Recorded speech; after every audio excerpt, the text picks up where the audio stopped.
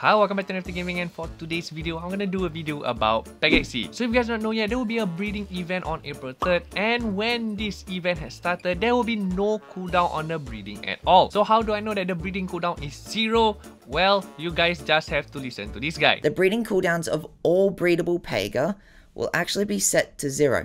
Meaning you guys are actually able to breed your pegas as many times as you want with no cooldowns to get a feel of the breeding mechanics. So if you guys still do not understand what he's trying to say, what he means is that for every breeding that you do to your parent pega, there won't be any breeding cooldown at all. However, there will be a racing cooldown as per normal, which is 96 hours. So let me repeat one more time, there will be no breeding cooldown at all. However, there will be a racing cooldown during this breeding event. Now, the question that most of you guys will probably have is, what is the reason for the breeding event? So if you actually watch this guy video again, he will specifically mention that you can actually fuse two horses which have the same rarity in order for it to actually up tier their rarity. So what I mean is that it can go from pacer to rare, rare to epic, and then epic to legend. However, you guys do need to take note that you will still need to spend on your Vs in order for you to fuse the two horse. So how much exactly for one fuse? To tell the truth, I actually do not have the answer yet. We will need to wait for the breeding event, which is gonna happen tomorrow. So what do you guys think about this event? Do you guys think that this event is one of the events that you guys have been waiting for, or this event is just a small part of the bigger update? And of course, if you love this kind of content,